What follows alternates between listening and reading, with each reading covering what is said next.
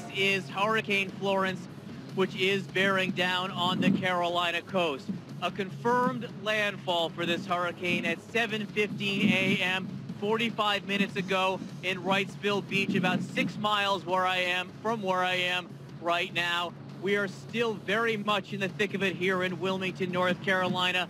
A confirmed wind gust of 92 miles an hour, which is the strongest wind gust recorded here, apparently, since 1960. And as bad as that is, and as bad as this looks right now where I'm standing in Wilmington, the real danger of this storm isn't the wind, it's the duration. This will be going on for some time, hours and hours, if not days.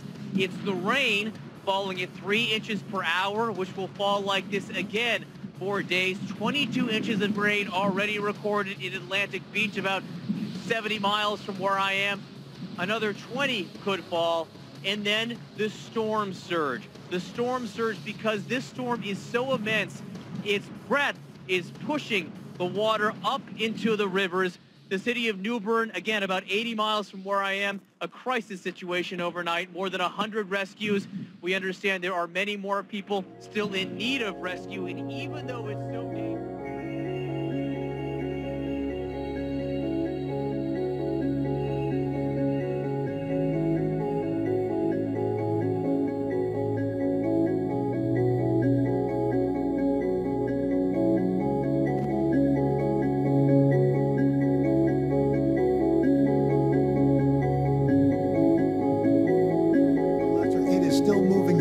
Very slowly. You can see it on radar. Here's the latest from the National Hurricane Center. We've got a Category 1 storm, 35 miles west-southwest of Wilmington, 75-mile-per-hour winds, still moving slowly west at 6 miles per hour. We have tornado watches up to the north and to the west as well. Here's the track. It's still a tropical, I should say, a Category 1 storm in Myrtle Beach. Then Saturday, it makes its way. It becomes a tropical storm on top of Columbia by Saturday night at 8 p.m., and then will continue moving to the west and then to the north. The storm surge, the big story, 6 to 11 feet, the next high tide from about midnight to 12:35 a.m. this morning. So we'll be watching that. And catastrophic flooding still possible with anywhere from another 10 to 20 inches of rain generally. One area, Orient, North Carolina, got 20 inches of rain. And Lester, where you are in Wilmington, they saw 105-mile-per-hour wind gust. That's the highest wind gust since Hurricane Helene back in 1958.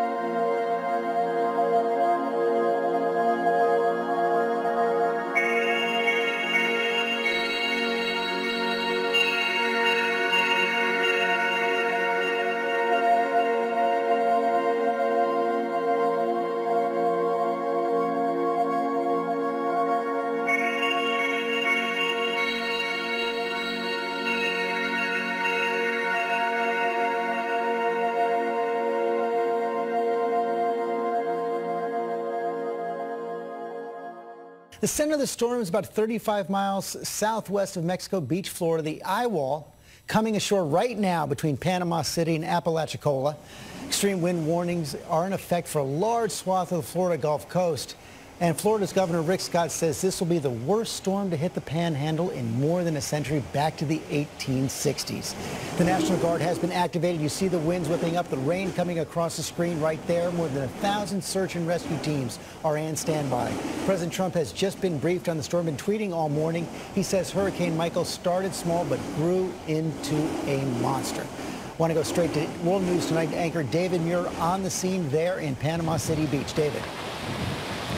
And George, we cannot understate that Hurricane Michael is historic. It is a Category 4 hurricane. They have never seen a Category 4 in this region, this part of the Florida Panhandle. They dealt with Opal and with Dennis back in 95 and 2005. Those were both Cat 3s. This is a Category 5, winds, as you point out, 150 miles per hour. The outer eye wall is just beginning to touch land between where we are in Panama City Beach and St. Vincent Island, closer to Mexico Beach, is where that outer eye wall, some of the most damaging winds set to make landfall imminently. This hurricane is about to make landfall, again, not far from where we are right now. I want to show you behind me some of the damage it's already done. You can see the trees here. One of them has already come down behind us. Most of them are bending back and forth in dramatic fashion, as you would expect to see with a hurricane bearing down on us. And the power lines, as you can see, are already coming down in the streets here behind me. And that is what they're really worried about with this hurricane. Just the sheer scope of these winds, 150 miles per hour. It's hard to wrap your head around this. They have buoys out in the water, the National Weather Service does, to sort of measure the wave size. At one point, they measured a wave up to 31 feet. And then it stopped delivering data. Sort of ominous message from the National Weather Service when the data went down. We just got an alert from the National Weather Service in Tallahassee, not far from here, an alert that we had never seen before from that particular station. They said the situation is about to get serious in Bay, Gulf, and Franklin counties. We're here in Bay County, and they said this is the first ever extreme wind warning that they've issued. That means wind gusts in excess of 130 miles per hour.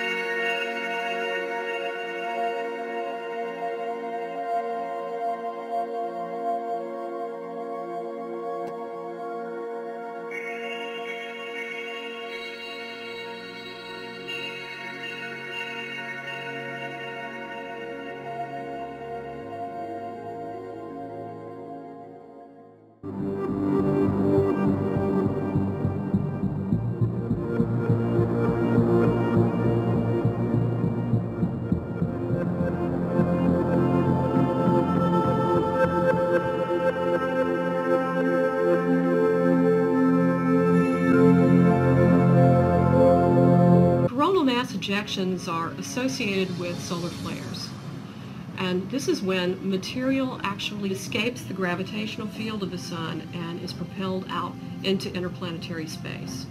And this material, which is made up of protons, electrons, is traveling at very high rates of speed. And if that coronal mass ejection is pointed towards the Earth, we can have aurorae. We can have problems with our GPS systems. We can have problems with airplanes needing to reduce the altitude in which they fly. Astronauts are asked not to go outside the space station. And sometimes actual satellites can be impacted.